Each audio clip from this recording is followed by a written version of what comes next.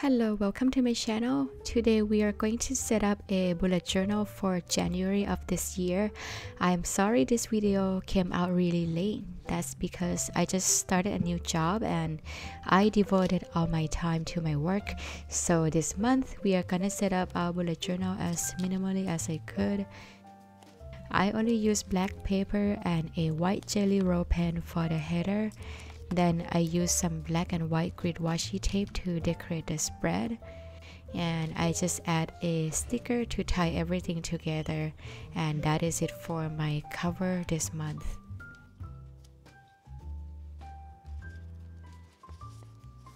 The next spread is the monthly setup. I think this month's setup is great for someone who just started a bullet journal for the first time, or someone who doesn't have a lot of time to set up, or when you don't feel like drawing or decorating the spread, because it's quick and easy. Also, you don't need a lot of stationeries for this setup. I only use a Tombow dual brush pen to make the calendar. I did mess up a little bit though. I forgot to leave some space for the days of the week, but it ends up making the calendar look more minimal. Then I use a small brush pen to make circles for the dates, and I'll be using the white jelly roll pen to write down the numbers. For the header, I use a thicker Sakura fine liner pen to write January on the top. I use the same font as the cover page. I like that it looks clean and minimal.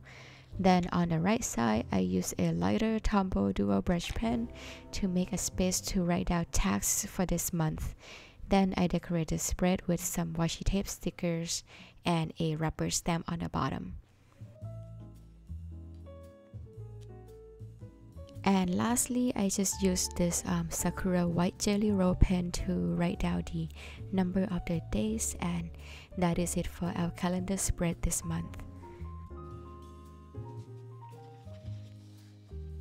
Our next spread will be the habit tracker. For this month, I want to try something different. I use a fine liner to write down habit tracker on the top. Then instead of making mini calendars, I make a horizontal type of habit tracker instead. So I wrote down the habit I want to track, then I draw small circles for each day. I think the spread looks more clean and minimal this way.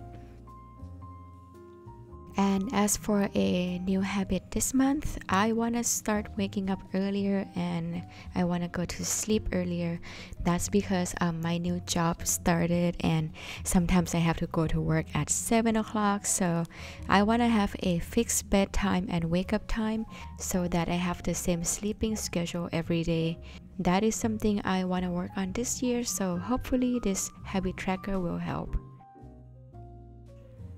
I have some space at the bottom of the page, so I add a quote and some decorations, and that's it for my habit tracker. On the right side, this will be my brain dump section. I will be using this spread to jot down some notes or bullet journal ideas. Then when I have a chance, I will migrate them to my future log or my idea spread, or I can create another collection page. So yeah, this is somewhere I think I will be using a lot this month. And after that, I just decorate with some washi tapes and make it look cohesive to my habit tracker. And that is it for this spread. And finally, we have this weekly setup. For this month, it is really minimal. I just use my Tombow dual brush pen, the same exact color, to make a little calendar here. So this month I really like it because I don't really have time, and like I said before, this is great for someone who just started bullet journaling. So on the top here, I just wrote week 1 and I used this calendar stamp to stamp out the month, and I would just write down the date of this week. And as for the decorations, I used this day of the week stamps that I got from _flower.co. I'll be linking all the supplies I used this month down below as usual. These stamps are so small, but it makes the spread looks very minimal and cute.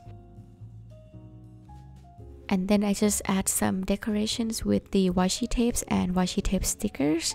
I really like how it turned out, and it was really easy to make. The video just came out late because I didn't have time to edit it, but yeah, I had fun setting up, and hopefully this spread would be inspiration for someone who just started bullet journaling, or someone who doesn't want to spend too much time on setting up. But yeah, hopefully you guys like this video, and please click like and subscribe to my channel if you haven't done so already. And here's a final flip through for this month. Thank you so much for watching, and I'll see you on the next video. Bye bye.